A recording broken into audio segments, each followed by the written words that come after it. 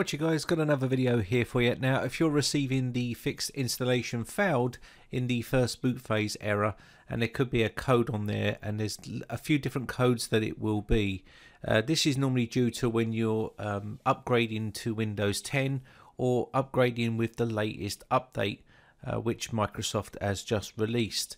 So if you are receiving this, then I'm going to show you some steps that you can take to try and rectify this problem. So first off, let's go down to the bottom right hand corner here. Now if you are running an antivirus program or anything like that, you want to disable that during the installation process, because this can interfere with the update. So you can right click on here. We want to disable actual antivirus program for a little while here. So go up to where it says disable here. You can see it, Avast Shields Control. So you just go for the period of time that you think that it's going to take. So I'm just going to do it permanently, and then we can always do this a little bit later on and put it back on. So now it's been disabled. You can see here we have a red cross. We are unprotected. That's fine, but that's the first step that you want to take. Now if you're running a separate firewall or something like that, that is the next step that you want to take. But if you've got a built-in Windows firewall, you want to disable that just in case there's any problems, and you can do that by going to Control Panel, just like so. Type in Control Panel here, open up the Control Panel, and from here just going to go to where it says System and Security and Windows Defender Firewall. Inside here you can see here, turn Windows Defender Firewall on or off. We're just going to turn this off temporarily until we've got our update done, and sometimes this can resolve the issue. Now also so what you want to do next is unplug any USB peripherals apart from your mouse and keyboard that's plugged into your computer. This is important because these can conflict with your update and cause problems. So just temporarily unplug any printers, cameras, webcams, anything like that, microphones that you don't need temporarily. Just unplug them and then try your Windows update, and hopefully this will resolve your issue. You can plug them back in once the update is completed. So once you've done that, you can now restart your computer, and then once you've restarted your computer, you want to try the Windows update. Okay, so you want to go back into here and try your Windows update. Now sometimes this rectifies the problem, so you can go back into here, and you can see here we've got some updates, and you can just go to Windows Update and run your Windows update.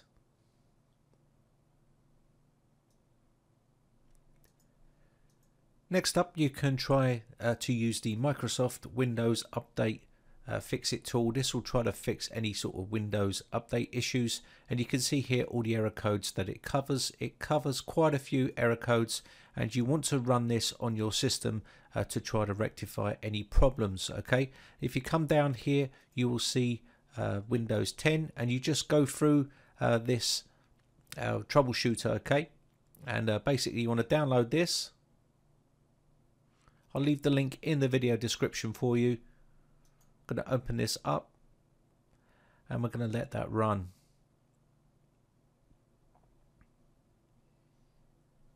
I'm going to go next here,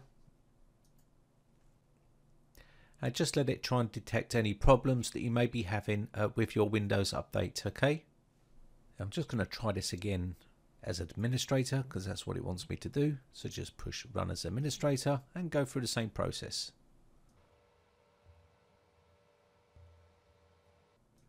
Now this test will take a bit of time, so just be patient and let it run through its diagnostic tests. Okay, so moving on to the next thing that you can try is going into msconfig here. So go down to the search and type msconfig like so, and then open up the system configuration tool here. So we're going to just open this up, and what we want to do here is we want to go to a selective startup here, and we want to remove the tick from load startup items. Next up, we want to go to the services tab here. We want to put a tick in hide all Microsoft services, And what this is going to do is perform a clean boot on the system, and this will remove any sort of third-party software that could be conflicting with the actual Windows update process. So once you've done that, you want to disable all, and this will disable all the ones which are causing an issue here, which could be of antivirus programs and stuff like that. Okay, so next up we can go to the startup tab and look inside here. I'm just going to bring this back over, and any sort of issues that you may be having with stuff here. So Windows Defender here, you can see. So I'm going to disable these.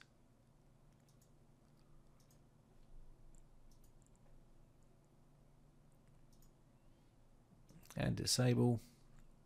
Just disable everything that you need to disable. I need to have guest editions running, and then once we've done that, we can reboot the system, and we can do a clean boot, and hopefully with that done, we will be then able to run the Windows update.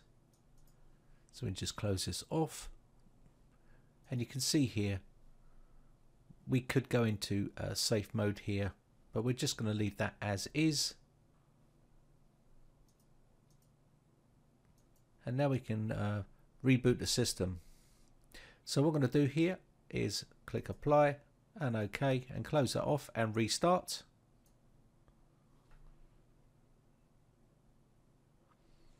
And we'll just let this load in.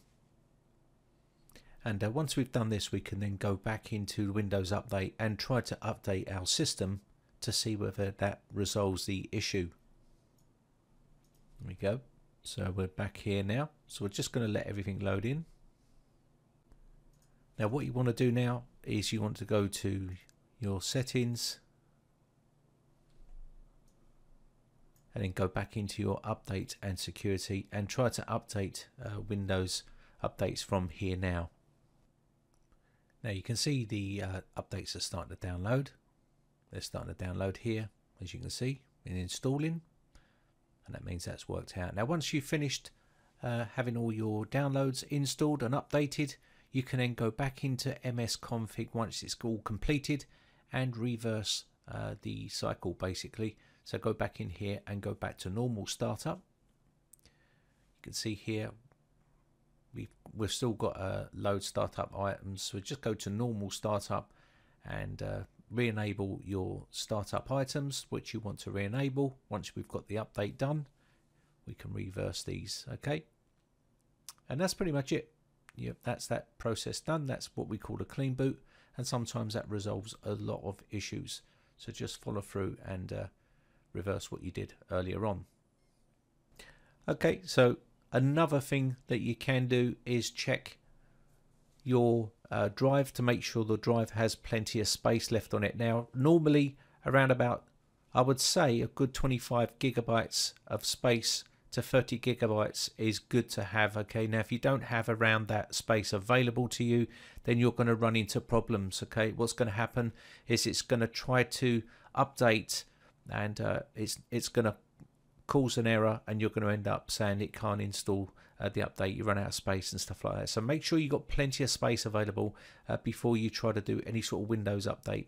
Okay, before it rolls that update out. And the way you can do that is take a look at your drive. Now if your drive looks something like this, then you have got no space and you will be running into problems. So you need to start backing up your drive and make sure that that is in the blue and that you have free space available of at least 30 gigabytes, I would say. Sometimes you can get away with 20, but that's really sort of pushing it. Give yourself plenty of space, and that way you won't run into any issues. Okay, next up, what we're going to do here is open up our command prompt with admin. So we can't get it from there, so I'm just going to go CMD, and we're going to right click and run this as administrator. Now from here, what you want to do is go net stop WUA US and then ERV push that and let that stop. So I'll speed this process up. All you need to do is type in the commands you can see in the purple box down below and push enter after each time you add one of those in, and that will stop those services from running temporarily. And that should then stop those services from running. Okay, next what we're going to do is rename our software distribution folder. This is where your downloads for your updates will go, and it's listed inside your C directory, Windows, and inside here you'll see software distribution in here, and this is where all your updates are going to go, inside here, and you can see it here. So it's a fair size, but we're gonna, that may get corrupted in some way, shape or form. So we're just now we've stopped all those, we're going to rename that software distribution.old. That's now done. Okay, so next up we need to rename the catroot2 folder, which is in your system32 directory. So I'm just going to quickly paste in the path there. We'll leave the links for these in the video description, so you can just copy and paste like I'm doing here. And the catroot2.old, you can see we've got access denied here, and I've been talking a fair bit, so them services have probably restarted.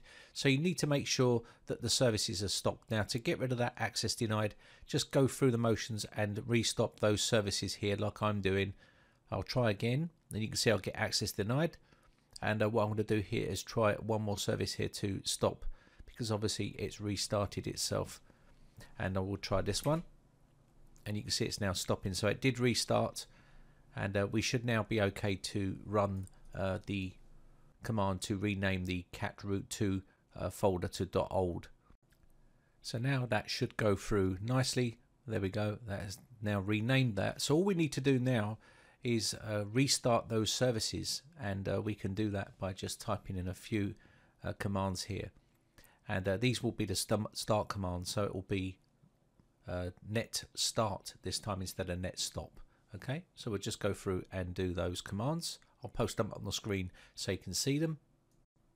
So let's go ahead and clear the screen by typing CLS, and we can now go ahead and restart all these services one by one and push enter. Okay, should also quickly speed this process up here, not to bore you to tears, but basically you just have to do net start, the commands that I showed you below, and you should be okay. Okay, so they're all restarted now, and we can close this off, and we need to reboot our system, and this will then recreate those folders for us. So let's go ahead and do that. And there we go. And you can try your Windows update and see whether that works. Hopefully that rectifies your problem. Now if it doesn't, then we can try another thing here. So what we're going to do here is go to the registry editor by typing regedit inside the search box here and open up the registry editor. So what we want to do here is go to HKey local machine, and we go to software, Microsoft, Windows, come down,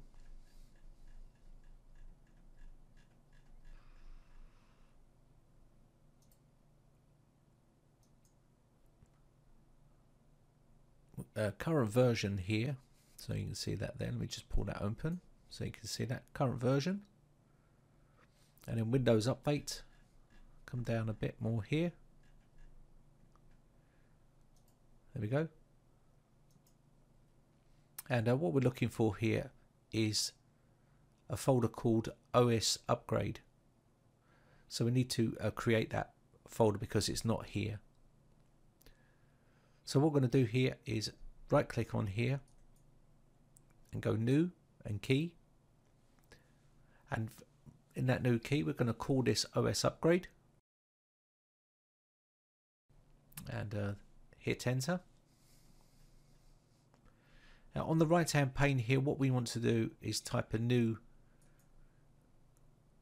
D word, 32-bit value, and inside here we want to go allow,